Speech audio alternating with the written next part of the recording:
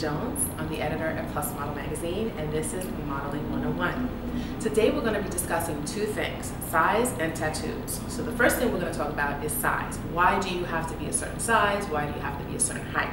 And I know that what I'm going to say is not going to be very nice to some of you, but this is the honest truth as I know from being someone that's in the industry for 15 years.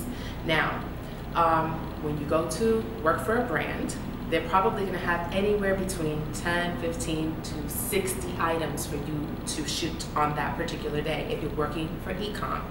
So they're not going to have time to taper or to cut and sew 60 items or 25 items because everything is done on a schedule. So that's why they have a certain size standard and a certain height standard so that you can just fit the clothing, the samples. So you have to be a sample size. You can go in, put the clothes on, shoot, move on to the next. Sometimes you don't even get to get off set to change. You have to change right on set, right in front of everybody. Maybe they'll turn around so they don't look at you while you're changing. But you know, it's a very quick turnaround. You know, time is money. So that's one of the main reasons, because of sample size and because they don't have the time or money to spend to alter things for you. Now, are there exceptions? Absolutely. There's many exceptions. So if a brand wants to work with someone badly enough, there are models out there and industry people that you want to work with, they will absolutely make sure, but they also have to order that size for that model or that blogger.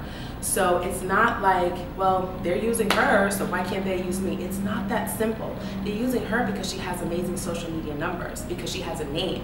That's why they're using her. They're just not using you, you know, because they don't want your size. It's because it's an industry and this is all about making money and making sure that it makes sense. Their photo shoots, their budget for their photo shoots are amazing. They're huge budgets, so they want to make sure that they're getting the most for their money. So that's the height and the size issue.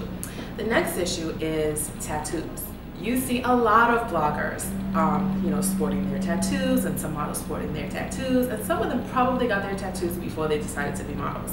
And I'm going to tell you, yes, there are exceptions, many exceptions, and I won't mention names, but there are exceptions to the rule of models that have a lot of tattoos.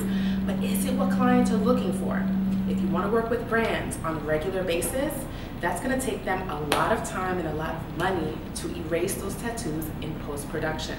So if you're an aspiring model and you are thinking about getting a tattoo or multiple tattoos or piercings, make sure that no one can see them. Make sure that, you know, if you're not going to be doing lingerie or anything like that, that you don't see where those tattoos are, because that will definitely cut the amount of clients that you will potentially book, because they don't want to spend the money. They want to do as minimal Photoshop as possible and put your pictures up on their website. So I hope that you're not too upset, but there's always exceptions to the rule. This is what's happening in the industry. The industry is definitely opening up its door to more diversity. So will we see more tattoos? Absolutely. But if you have not gotten the tattoos, and if you are not 5'9", don't despair, because things are changing, and think that you can always develop your own personal brand so that you could be one of those people that they want to work with, and that doesn't have to be a sample size. So I hope that this has been helpful, and definitely we will be back.